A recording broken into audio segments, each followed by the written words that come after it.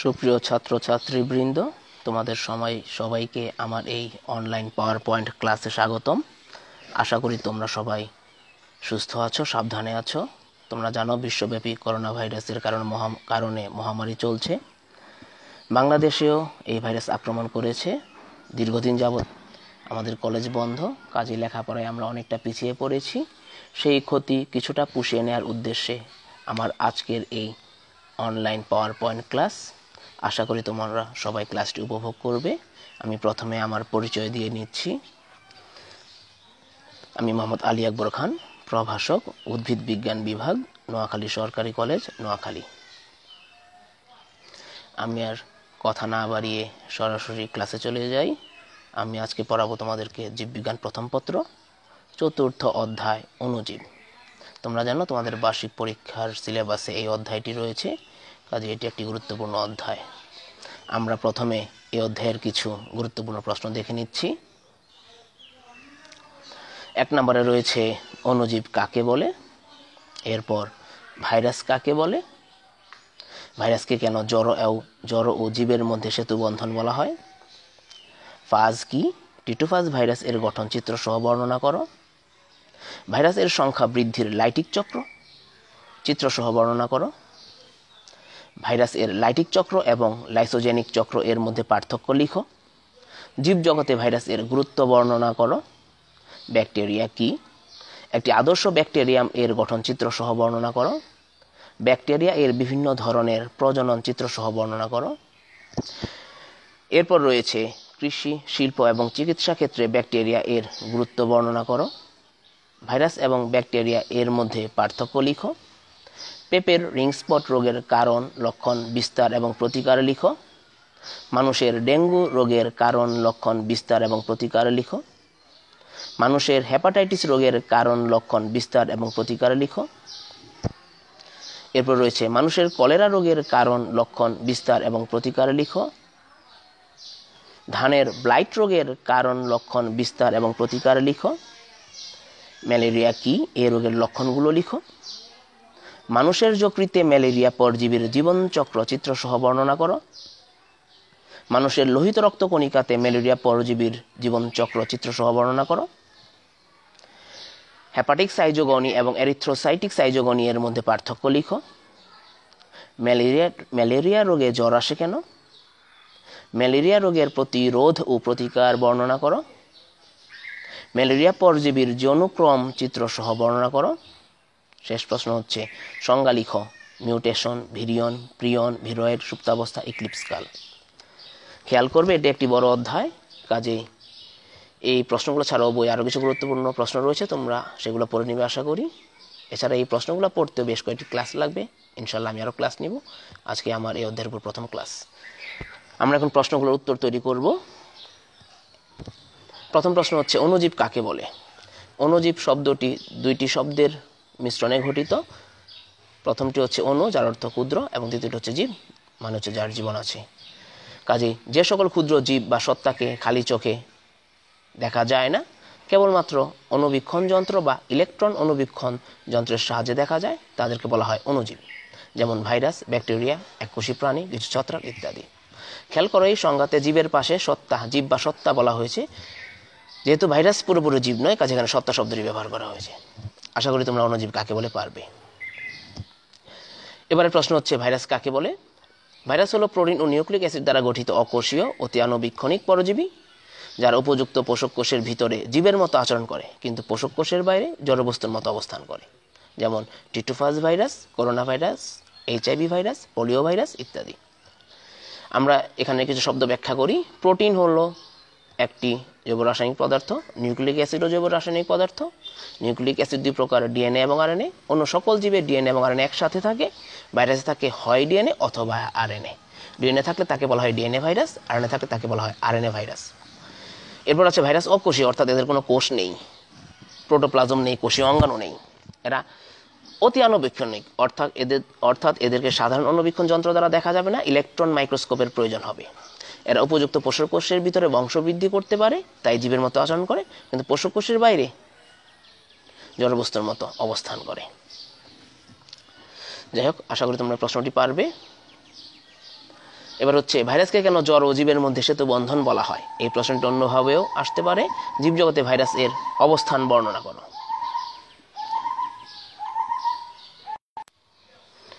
জীবজগতে ভাইরাসের অবস্থান হলো জড় ও জীবের মাঝামাঝি, অর্থাৎ এদের কিছু বৈশিষ্ট্য জড় এর মতো, আবার কিছু বৈশিষ্ট্য জীব এর মতো। আমরা এখন ভাইরাসের জড় ও জীবীয় বৈশিষ্ট্যগুলো দেখব। ভাইরাসের জড় বৈশিষ্ট্য সমূহ নিম্নরূপ। 1 নাম্বার, এরা অকোষীয়, অর্থাৎ এদের প্রোটোপ্লাজম এবং কোনো কোষীয় অঙ্গাণু নেই। জড় পদার্থে যেমন কোষ নেই, ভাইরাসেরও তেমনই কোষ নেই। 2 নাম্বার, জড় পদার্থের মতোই এরা পোষক কোষের বাইরে বংশবৃদ্ধি করতে পারে না, অর্থাৎ জড় পদার্থ যেমন বংশবৃদ্ধি করতে পারে না, পোষক কোষের বাইরে ভাইরাসও তেমনই বংশবৃদ্ধি করতে পারে না। 3 নাম্বার, এদের কোনো বিপাকীয় এনজাইম নেই। জড় পদার্থের যেমন কোনো এনজাইম থাকে না, ভাইরাসেরও তেমনই কোনো এনজাইম থাকে না। ব্যতিক্রম হিসাবে কয়েকটি ভাইরাসে কিছু এনজাইমের সন্ধান পাওয়া গিয়েছে। 4 নাম্বার, এরা আকারে বড় হয় না। আমরা জানি সকল জীব ছোট থেকে আকারে বড় হয়, জড় পদার্থ ছোট থেকে বড় হয় না, ভাইরাসও তেমনি আকারে ছোট থেকে বড় হয় না, কাজে এটি ভাইরাসের একটি জড় বৈশিষ্ট্য। পরবর্তীতে হচ্ছে ভাইরাসকে কেলাচিত করে স্ফটিকে পরিণত করা যায়। কোনো জীবকে কেলাচিত করা যায় না, জড় পদার্থকে করা যায়, কাজে ভাইরাসকে যেহেতু করা যায়, কাজে এটি ভাইরাসের একটি জড় বৈশিষ্ট্য। এবার আমরা দেখব ভাইরাসের জীবীয় বৈশিষ্ট্য সমূহ। 1 নাম্বার, এদের দেহে ডিএনএ বা আরএনএ রয়েছে। আমরা জানি ডিএনএ বা আরএনএ, ডিএনএ এবং আরএনএ শুধুমাত্র জীবেই পাওয়া যায়, জড় পদার্থে পাওয়া যায় না। যেহেতু ভাইরাসে এগুলা পাওয়া যায়, কাজে এটি ভাইরাসের একটি জীবীয় বৈশিষ্ট্য। 2 নাম্বার, এরা উপযুক্ত পোষক কোষের ভিতরে বংশবৃদ্ধি করতে পারে। 3 নাম্বার, এদের মিউটেশন ঘটে। এই অধ্যায়ের শেষে আমরা মিউটেশন সম্পর্কে জানব। মিউটেশন হচ্ছে হঠাৎ করে জিনের স্থায়ী পরিবর্তন। যেহেতু জড় পদার্থে জিন নেই, জীবের মধ্যে জিন আছে, জীবের মধ্যে মিউটেশন ঘটে। ভাইরাসে যেহেতু ঘটে মিউটেশন, কাজে এটি ভাইরাসের একটি জীবীয় বৈশিষ্ট্য। এর পরবর্তীতে রয়েছে এদের প্রকরণ বা ভ্যারাইটি বা জাত রয়েছে। জীবের মধ্যে ভ্যারাইটি থাকে, জড়েতে থাকে না, কাজে এটি ভাইরাসের একটি জীবীয় বৈশিষ্ট্য। এরপর রয়েছে এদের বংশগতীয় পুনর্বিন্যাস বা জেনেটিক্যাল রিকম্বিনেশন ঘটে। এটি কেবলমাত্র জীবেই ঘটে। এটি হচ্ছে জিনের বিভিন্ন অংশের মধ্যে আদান প্রদান বিনিময়। যেহেতু জড় পদার্থের মধ্যে জিন থাকে না, কাজে জড় পদার্থের মধ্যে এটি ঘটে না, জীবের মধ্যেই ঘটে। ভাইরাসের মধ্যে এটি ঘটে, কাজে এটি ভাইরাসের একটি জীবীয় বৈশিষ্ট্য। এই সকল কারণে ভাইরাসকে বলা হয় জ্বর এবং জীবের মধ্যে সেতু বন্ধন। আশা করি তোমরা প্রশ্নটি উত্তর করতে পারবে। এছাড়া পরীক্ষায় যদি আলাদাভাবে জড় বৈশিষ্ট্য এবং জীবীয় বৈশিষ্ট্য আসে, তোমরা অ্যান্সার করতে পারবে আশা করি। আমরা চলে যাব পরবর্তী প্রশ্নে। প্রশ্নটি হচ্ছে, ফাজ কি? টিটোফাজ ভাইরাসের গঠন চিত্র সহ বর্ণনা করো। যে সকল ভাইরাস অন্য কোনো কোষকে ভক্ষণ করে তাদেরকে বলা হয় ফাজ। ভাইরাস যদি ব্যাকটেরিয়াকে ধ্বংস করে তবে তাকে বলা হয় ব্যাকটেরিওফাজ বা সংক্ষেপে ফাজ ভাইরাস। প্রাসঙ্গিকভাবে বলে রাখি, এখানে ভাইরাস যদি ছত্রাককে ধ্বংস করে তবে তাকে বলা হয় মাইকোফাজ, শৈবালকে ধ্বংস করলে বলা হয় ফাইকোফাজ, সায়ানোব্যাকটেরিয়াকে ধ্বংস করলে বলা হয় সায়ানোফাজ। যাই হোক, নিম্নে টিটোফাজ ভাইরাসের গঠন চিত্র সহ বর্ণনা করা হলো। আমরা ছবিতে টিটোফাজ ভাইরাস দেখতে পাচ্ছি। যেহেতু ভাইরাসটির নাম টিটোফাজ, কাজে এটি দেখতে ইংরেজি অনেকটা টি অক্ষরের মতো। উপরের অংশটি প্রসারিত বা প্রশস্ত, নিচের অংশটি কিছুটা সংকুচিত। নিচে 2টি ছবি দেখতে পাচ্ছি। বাম পাশের ছবিটি হচ্ছে বাহ্যিক গঠন, ডান পাশের ছবিটি লম্বচ্ছেদের গঠন। সবার উপরে দেখা যাচ্ছে সর্বোজাকৃতির মাথা, তার নিচে রয়েছে লেজ, মাথা এবং লেজের সংযোগ স্থলে রয়েছে একটি কলার। লেজের নিচের অংশটি প্রসারিত বা প্রশস্ত, যার নাম বেস প্লেট। তার নিচে রয়েছে অনেকগুলা কাটার মতো স্পাইক এবং রয়েছে 6টি স্পর্শক তন্তু। সম্পূর্ণ দেহটি ক্যাপসিড আবরণ দ্বারা আবৃত। ক্যাপসিড প্রোটিনের তৈরি। ক্যাপসিডের এককে বলা হয় ক্যাপসোমিয়ার। ডান পাশের ছবিতে দেখতে পাচ্ছি মাথার ভিতরে রয়েছে দ্বিসূত্রক ডিএনএ অণু। পরীক্ষায় সময় স্বল্পতার কারণে তোমরা হয়তো 2টি ছবি আঁকতে পারবে না। তোমাদের প্রতি পরামর্শ রইল তোমরা ডান পাশের ছবিটি আঁকবে। আমরা এখন গঠনটি দেখে নিচ্ছি। টিটোফাজের দেহকে 2টি প্রধান অংশে ভাগ করা যায়, যথা 1 মাথা, 2 লেজ। মাথা, এদের মাথাটি সরবুজ আকৃতির, প্রিজমের মতো। মাথার দৈর্ঘ্য 93 ন্যানোমিটার এবং প্রস্থ 65 ন্যানোমিটার। 1 ন্যানোমিটার হলো 1 মাইক্রোমিটারের 1000 ভাগের 1 ভাগ। ভাইরাসকে পরিমাপ করা হয় ন্যানোমিটারে এবং ব্যাকটেরিয়া পরিমাপ করা হয় মাইক্রোমিটারে। টিটোফাজের মাথাটি একটি দ্বিস্তরী ক্যাপসিড আবরণ দ্বারা আবৃত। ক্যাপসিড আবরণটি প্রোটিন দিয়ে তৈরি। মাথার ভিতরে থাকে একটি দ্বিসূত্রক পেঁচানোর ডিএনএ অণু। ডিএনএতে প্রায় 150টি জিন রয়েছে, কাজে টিটোফাজ একটি ডিএনএ ভাইরাস। 2 নাম্বার, লেজ। মাথার নিচের লম্বা ও সরু অংশের নাম লেজ। এর দৈর্ঘ্য প্রায় 100 ন্যানোমিটার এবং ব্যাস প্রায় 25 ন্যানোমিটার। লেজও একটি দ্বিস্তরী ক্যাপসিড আবরণ দ্বারা আবৃত। লেজের ভিতর ফাঁপা, এতে কোনো ডিএনএ অণু নেই। মাথা ও লেজের সংযোগ স্থলে থাকে একটি কলার। লেজের নিচের প্রান্ত প্রসারিত, যাকে বলা হয় বেস প্লেট। লেজ এর নিচে থাকে কাটার মতো অনেকগুলো স্পাইক। এছাড়াও বেস প্লেট থেকে বের হয় 6টি লম্বা স্পর্শক তন্তু। স্পাইক এবং স্পর্শক তন্তুর সাহায্যে এরা পোষক কোষে আক্রমণ করে, অন্য কোথাও লেগে থাকতে পারে। আশা করি তোমরা প্রশ্নটি উত্তর করতে পারবে। আমরা এখন চলে যাব পরবর্তী প্রশ্নে। ভাইরাস এর সংখ্যা বৃদ্ধির লাইটিক চক্র চিত্র সহ বর্ণনা করো। ভাইরাস কখনো সরাসরি অন্য কোনো ভাইরাস থেকে সৃষ্টি হয় না, তাই নতুন ভাইরাস তৈরির পদ্ধতিকে জীবনচক্র না বলে সংখ্যা বৃদ্ধি বলা হয়। যে প্রক্রিয়ায় ফাজ ভাইরাস পোষক ব্যাকটেরিয়ার দেহে প্রবেশ করে সংখ্যা বৃদ্ধি করে এবং সবশেষে পোষক ব্যাকটেরিয়ার কোষ প্রাচীর ভেঙে বের হয়ে আসে, তাকে বলা হয় লাইটিক চক্র। নামটি এসেছে লাইসিস থেকে, যার অর্থ ভেঙে ফেলা। নিম্নে ইকোলাই ব্যাকটেরিয়ার দেহে টিটুফাস ভাইরাসের লাইটিক চক্রের ধাপগুলো চিত্রসহ বর্ণনা করা হলো। প্রথম ধাপটি হচ্ছে সংযুক্তি বা ল্যান্ডিং। প্রথমে ফাজ ভাইরাস পোষক কোষের অর্থাৎ ইকোলাইয়ের কোষ প্রাচীরের উপর এসে স্থাপিত হয়। ব্যাকটেরিয়ার নির্দিষ্ট রিসেপ্টর স্থানে ভাইরাসটি স্পর্শতন্ত্রের সাহায্যে সংযুক্ত হয়, একে বলা হয় সংযুক্তি বা ল্যান্ডিং। দ্বিতীয় ধাপটি হচ্ছে স্পর্শকতন্তুর সংকোচন। এই ধাপে ফাজ ভাইরাসটির স্পর্শকতন্তুগুলো সংকুচিত হয়, ফলে ভাইরাস এর বেস প্লেটটি ব্যাকটেরিয়ার কোষ প্রাচীরের সংস্পর্শে আসে। তৃতীয় ধাপ অনুপ্রবেশ। এরপর ভাইরাস এর লেজ থেকে লাইসোজাইম এনজাইম নিঃসৃত হয়। আগে বলেছিলাম ব্যতিক্রম হিসেবে কিছু ভাইরাস এনজাইমের সন্ধান পাওয়া গিয়েছে। এই লাইসোজাইম এনজাইমটি ব্যাকটেরিয়ার কোষ প্রাচীরের ছিদ্র সৃষ্টি করে। এই ছিদ্র দিয়ে টিটুফাস ভাইরাস এর ডিএনএটি পোষক কোষের সাইটোপ্লাজমে প্রবেশ করে, কিন্তু ভাইরাসের ক্যাপসিড আবরণটি বাইরেই থেকে যায়। 4 নম্বর সংশ্লেষ বা অনুলিপন। ভাইরাস এর ডিএনএটি এরপর পোষক কোষের অর্থাৎ ইকোলাই এর সাইটোপ্লাজমে প্রবেশ করার পর পোষক কোষের উপর নিয়ন্ত্রণ প্রতিষ্ঠা করে। ইকোলাই ব্যাকটেরিয়ার ডিএনএটি ধীরে ধীরে নিষ্ক্রিয় হয়ে যায়। পলিমারেজ এনজাইমের সাহায্যে ভাইরাস এর ডিএনএটির অনুলিপন ঘটে এবং অনেকগুলো ডিএনএ অণু তৈরি হয়। এরপর ভাইরাসের ডিএনএ অণু এবং পোষক কোষের অর্থাৎ ইকোলাই ব্যাকটেরিয়া এর রাইবোজোম ব্যবহার করে প্রোটিন সংশ্লেষ ঘটে। এই প্রোটিনগুলো ভাইরাস এর ক্যাপসিড গঠন করে। ক্যাপসিডের বিভিন্ন অংশ যেমন মাথা, কলার, বেসপ্লেট, স্পাইক, স্পর্শকতন্তু ইত্যাদি আলাদাভাবে তৈরি হয়। মাথার ভিতর ডিএনএ অণুটি এরপর প্রবেশ করে এবং মাথার সাথে অন্যান্য অংশ একত্রিত হয়ে গঠিত হয় অনেকগুলো নতুন ভাইরাস। 5 নম্বর নির্গমন বা লাইসিস। উৎপন্ন ভাইরাসগুলো এরপর লাইসোজাইম এনজাইম তৈরির মাধ্যমে ইকোলাই ব্যাকটেরিয়ার কোষ প্রাচীরের বিগলন ঘটিয়ে বাইরে মুক্ত হয়। এভাবেই টিটুফাস ভাইরাস লাইটিক চক্রের মাধ্যমে সংখ্যা বৃদ্ধি ঘটায়। আশা করি তোমরা প্রশ্নটির উত্তর করতে পারবে। ছবি দেখো তোমরা। প্রথমে টিটুফাস ভাইরাস ব্যাকটেরিয়ার দেহে আক্রমণ করেছে, ল্যান্ডিং করেছে।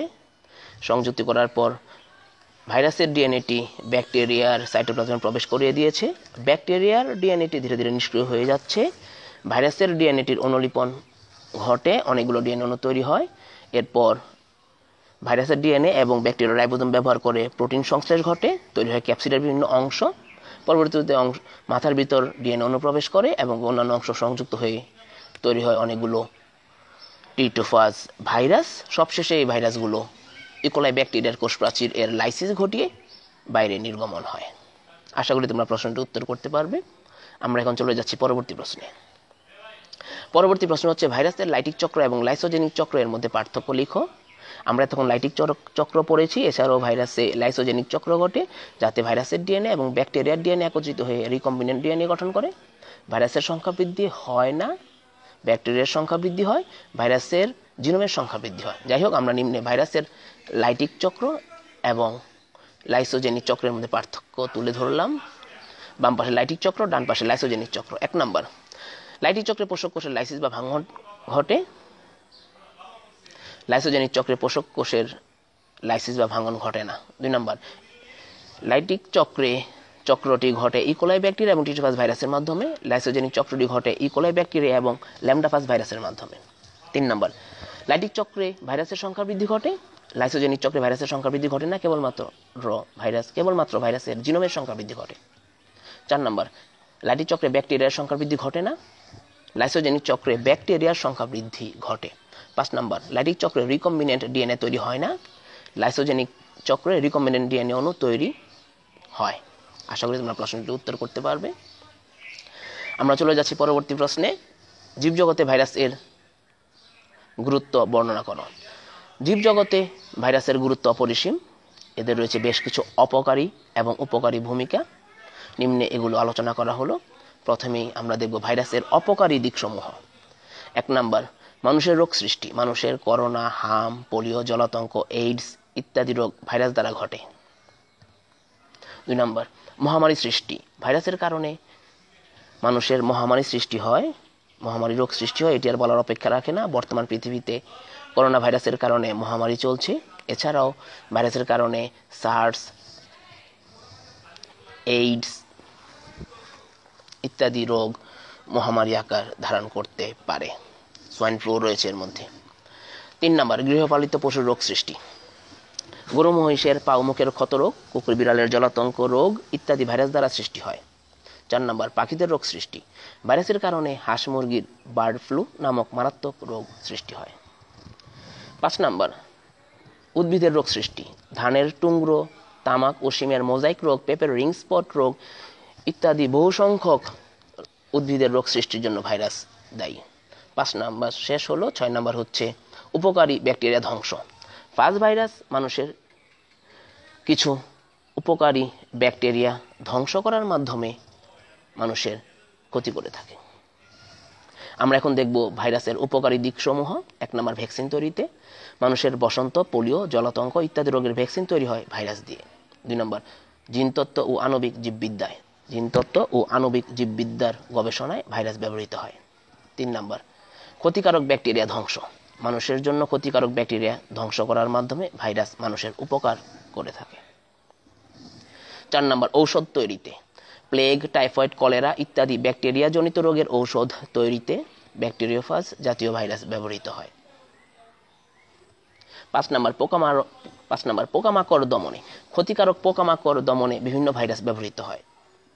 6 নাম্বার, ফুলের সৌন্দর্য বৃদ্ধিতে। টিউলিপ ফুলের পাপড়িতে দাগ সৃষ্টি করার মাধ্যমে ভাইরাস টিউলিপ ফুলের সৌন্দর্য বৃদ্ধিতে সাহায্য করে। এভাবেই ভাইরাস আমাদের বিভিন্ন উপকার করে থাকে। একটা জিনিস জেনে রাখতে হবে, ভাইরাসের উপকারী দিকের চেয়ে অপকারী দিকই বেশি। যাই হোক, আশা করি তোমরা এই প্রশ্নটি অ্যান্সার করতে পারবে পরীক্ষায়। আমার প্রথম লেকচার এখানে শেষ। ইনশাআল্লাহ আরও ক্লাস নিব। তোমাদের সবাইকে ধন্যবাদ। আশা করি তোমরা সবাই সাবধানে থাকবে। আমার জন্য দোয়া করবে, তোমাদের জন্য দোয়া রইল। সবাইকে আবারও ধন্যবাদ। আল্লাহ হাফেজ।